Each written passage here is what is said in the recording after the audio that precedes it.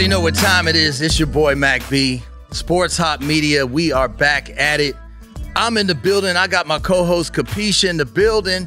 You know it's official. And I got my player partner. I got Beezy on the couch today, man. What's up, player? How you feeling? I'm doing good, man. How y'all doing? Thanks for having me. Hey, thanks for coming, man. We're glad to have you here, man. So let's just jump right in, family. So talk to me about musically. Who inspired you, man, to get in the game? How long have you been spitting, man? Since like 12th grade. Okay. Senior year, so probably like 11, probably more than that, long time. Many moons. Yeah, like 13 years. Okay. But for maybe 5 consistent to where I was taking it serious. You know, back then I was in high school, so I was playing around. I didn't really start getting serious until like 2014, 15. Okay. And tell me, like, what are the MCs that inspired you to do what you do, man? Growing up, it was probably more like Tupac, Biggie, 50 Cent. Right. You know, a lot of R&B, Lauryn Hill, a lot of old rappers. Okay. Just growing up in the household. My mom a music head, my dad.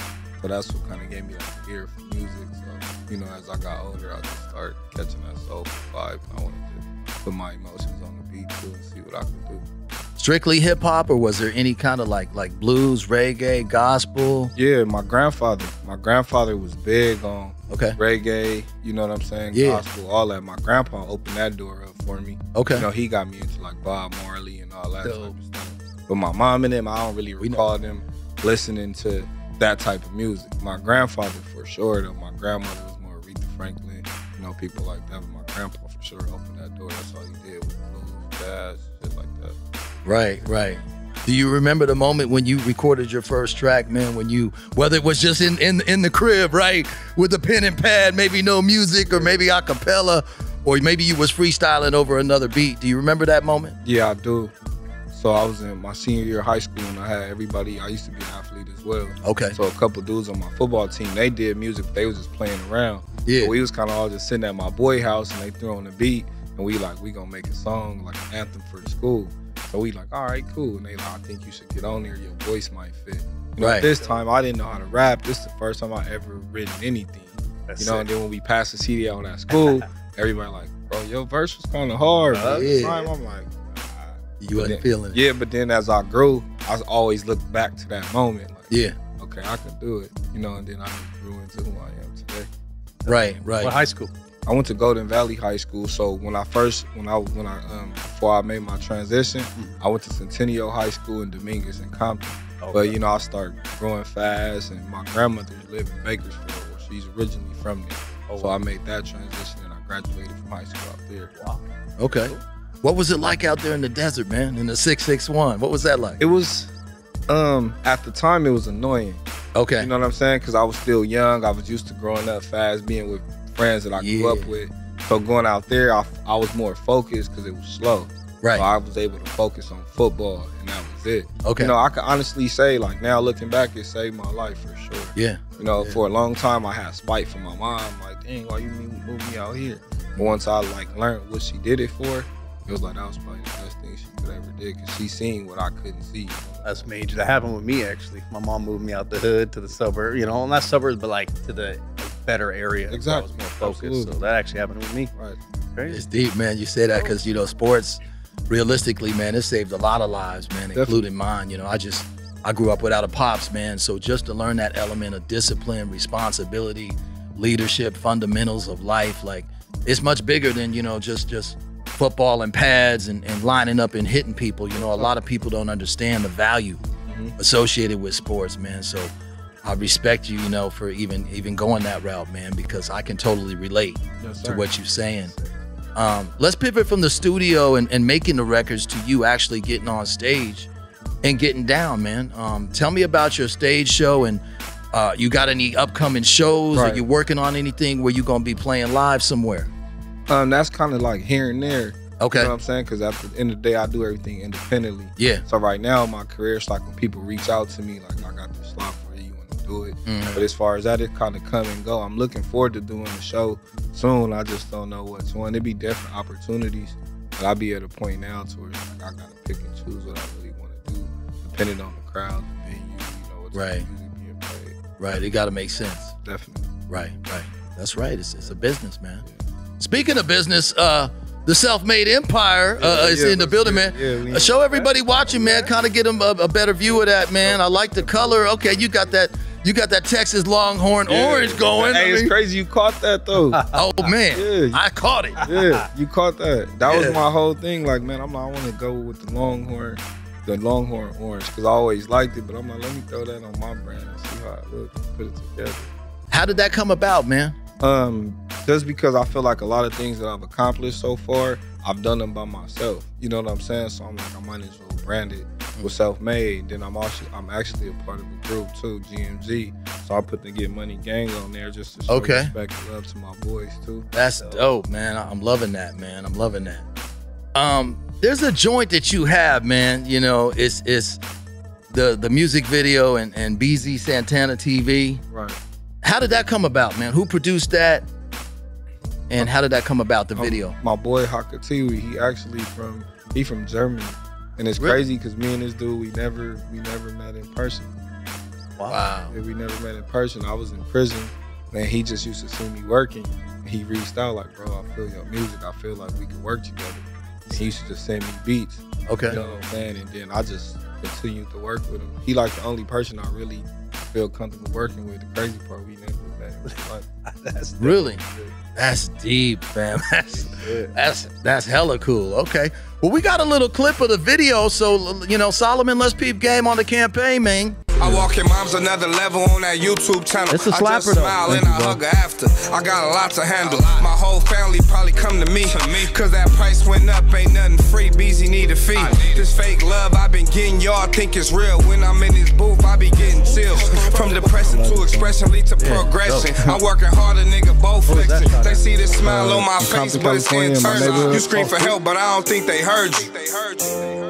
Lil' baby see me spazzing out on Snapchat. I was chained up, now I'm unlatched. My style unmatched. Okay. All right. I see it. I see the bars. I like that joint, man. You know, you spitting some bars, man, but also talking about some real game. Definitely. You know, so I had to like shine a light on that, man. That's a dope track, man. And the fact that the cat that produced the joint, you never even met him. Wow. Not formally, you know what I'm saying? We talk like over the phone. Yeah.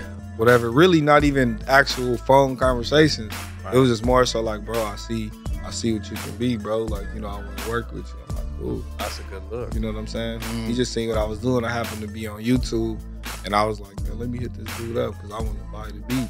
Yeah. You know? And then I'm like, I did the song.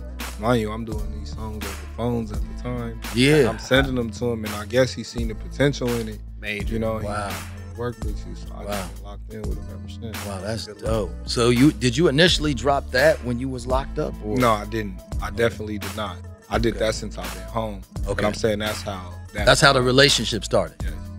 Absolutely. Wow, that's dope, man. And you know, hey man, a lot of homies of mine are still behind those walls, man. So prayers up for all the homies out there doing that time, man. A lot of them are innocent too. Feel like this. You know what I mean? It be like that, man. And let's pivot to family life. You know, you got a daughter, right? Yes, sir. Talk to me about being a father, man, and the family component, and how you separate this rap game from the responsibilities of being a dad. Right. So basically, if I'm being completely honest, like prior to going to prison, I went to prison for almost 7 years. Yeah. You know, and I got out January 2022. So our relationship was kind of, you know, rocky due to being absent all that time. All that time. You know, so as of now, it's still getting better. You know, it's slow, but it's progressing. You know what I'm saying? So I can't complain about it because at the end of the day, as a man, I took accountability for being absent and whatever. You know, because I missed a lot of stuff in her life, and she probably just missed me in general. I never really know how she feel because she's still kind of too young to really express herself. But you know, I do everything that I can do to let her know like I'm here, be ready. Right. It's still a beautiful thing, man, and there's still so much time ahead. And it's not like it's a broken relationship. It just is a lot of time in between. Right. You know, so I think for her, it's more like comfortability. Yeah, it's a process, man. It's a process like anything, and the beauty of that relationship, man, is as the years progress, she gonna learn a lot from you, but I feel like, you know, you might even learn a few things from her. You know, kids are much smarter and they're much more influential than what people actually believe. You know what I mean?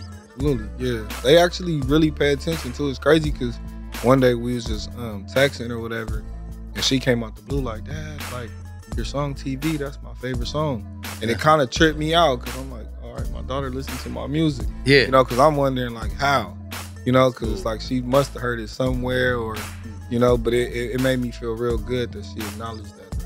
Right. You know, because being how the relationship was, I'm like, my daughter, she's just doing her. She ain't really tripping on me. Like, Right.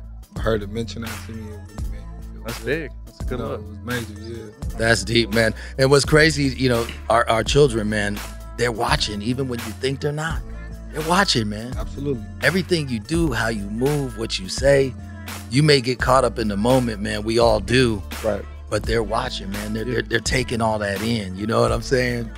So that's what's so special about the whole experience. You feel me? Sure. It definitely make you want to be better. Yeah. You know what I'm saying? Whether you show it in whatever way you choose. Right. You know, it's like my intention is like, I gotta make this right. It gotta be good.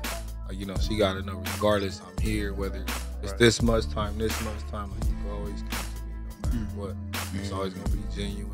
You know, my intention's always gonna be the best for you. Right. Well, I tip my cap to you, family, man, for being there, for being present in her life. You're watching Sports Hot. We got Beezy on the couch. We're going to take a break. Don't you go nowhere. Kapeash is in the building as well. You already know what time it is. It's your boy, Mack B. I got an official announcement to make. February 11th, Sin City, Las Vegas. Guess what's happening? We rooftopping, y'all. It's on and popping. Guess what we got? We got guest DJs. We got celebrity invites. We got athlete invites. We got some cheerleader invites. Everybody might pull up. We got a full bar. We got food. We got good vibes. We got football, fun, fashion. If you about that and you want to have a good time, this will be the party of the decade. You already know how I roll and how I rock. It's your boy, Mack B. So y'all know what time it is. Y'all watching the show, scan the QR code, eventbrite.com, vegaswatchparty.com. Scan the QR code. It'll take you directly to the site where you can purchase tickets. February 11th, it's going down on the roof of Larry Flint's Hustler Club. It's our first live event on that level in Vegas. I already got confirmation. We got some NFL players pulling up. I got some WNBA players pulling up. I got some volleyball women pulling up. And y'all better come pull up because it's on and popping. And don't call my phone the day of asking me to get you in because I will be occupied. Enough. With that being said, let's pivot, family. You know, one of my realest ones in the streets, man, that actually linked us up. Big Titta. Big Titta. Talk to me about your connection with Big Titta, Big Titta Boy. Shout out to Compton and Big Titta Boy. Yes, one of the realest cats ever in this game. And I mean that sincerely, man. Yes, talk to me on how that connection came about and your relationship musically with him, man. Yeah, so me and Big Titta, we actually from the same area. Okay. You know, so Big Titta was always, you know, a little older, so I'm growing up OG. Looking up, you know what I'm saying? OG. Right. So our connection was already from where we both come from. You know what I'm saying? But when it came to music, it was different. Bro just seen something in me, and he just like, I gravitated to him and gravitated to me. So he helped me elevate a lot with the way I think, the way I choose to do music. He just give me kind of like, you know, that big brother, that big brotherly love. Like, I want to see the best for you. So any opportunity I got for you, I'm gonna slide it your way. It's genuine. I don't want nothing back because he truly believed in me. You know what I'm saying? And I appreciate it. That's cool. Right. He's a real one, man. Definitely, for sure. Kind of like a mentor. Yeah, definitely. He called me, give me a game on whatever. If I post something, he always give me my credit, let me know how better I'm getting, or, you know, he don't never really critique nothing negative. You know, he just called me before I got here, actually. Right. Bro, when I listen to you, I look at you like a worldwide artist, like you different. You know, he always motivate me to continue to go, give me that confidence I may need at a time. You know, because I be going through a lot of stuff too. Right. But bro makes sure he tap in. Definitely. You know, he one of them people, he don't just look at what you going through and just sit back. He actually jump in and like, where your mental at? How you doing, bro? You need anything? Like, he a real one. He rare, man. Yeah, man. Man. Love and respect to bro. Shout out to Big Titta Boy, one of the realest cats I've ever met, and nothing but love and respect. Speaking of respect, man, we gonna pivot to sports because this is Sports Hot. A la Football playoffs are here. I mean, we got Kansas City and the Ravens. We got the Niners. Let's go. Bang, bang. Let's go. And the Detroit Lions. Tell me what your thoughts are on those games. And also, who's your team? Baltimore Ravens. I'm a Raven. I've been a Raven fan since I was a little kid. I saw a picture of you with the Raven jersey. Yeah, Okay. yeah. So you a real Raven fan. Real one, tatted on my flesh and everything. It ain't just start. You know what I'm saying? I was a fan back when Dilfer was a quarterback and I was a little kid. Yeah. You know, and it's crazy. Ray Lewis and them boys. Definitely. Ed Reed. All them boys. Definitely. Yeah. So how I became a fan was my cousin TK. He had a jersey, a Ray Lewis jersey. Yeah. I'm a little kid. We probably playing Madden 2000 or something. Yeah. And it was the purple one. And it just stood out to me. And honestly, it's the first authentic football jersey I ever seen. You know, of course, growing up, my mom used to like the Rams. So we was like, we thought we was Ram fans until I seen the jersey. I'm like, damn, I like that color. So now playing Madden, that's the only team I play with. So that's been my team ever since. Shout out to the Ravens and Lamar Jackson, who is going to win the MVP. Definitely. They got their hands full this weekend against Kansas City, though. It's hard to bet against Patrick Mahomes. Yeah, I mean, you know, I'm just keeping it 100. But either way, man, the way I see it, whether it's Mahomes or Jackson, another black quarterback on the biggest stage. Yeah. You can't deny, like, the growth. You can't deny what they tried to hold back for a long time, Definitely. right? So I'm loving that, man. And on the other side, you know, the 49ers and the Lions, Jared Goff going into San Francisco and Purdy, you know, I think the Niners are going to advance. I think it's going to be the Niners. I'm going to keep it real. You're going to hate me for this. Don't hate me for this, Beezy. Go ahead. I think it's going to be the Niners in Kansas City. I'm just keeping it real. So? I could be wrong, you know, but something tell me with Andy Reid and Patrick Mahomes, boy, they got a plan up their sleeve. But Lamar Jackson, I'm going to be happy either way, you know, because Lamar Jackson has never been on that level in terms of going to a Super Bowl. But his play, you know, speaks for itself. Yeah. You know. I don't, man. Honestly, not only as a fan, I think the season we had and how it transpired, you know, and the teams that we defeated, I personally really think that we going to smash them. Okay. That's just me. But as a real fan, I would never count Patrick Mahomes out. Never. You feel me? I'm more so like, all right, if we find a way to stop Patrick Mahomes, easy W.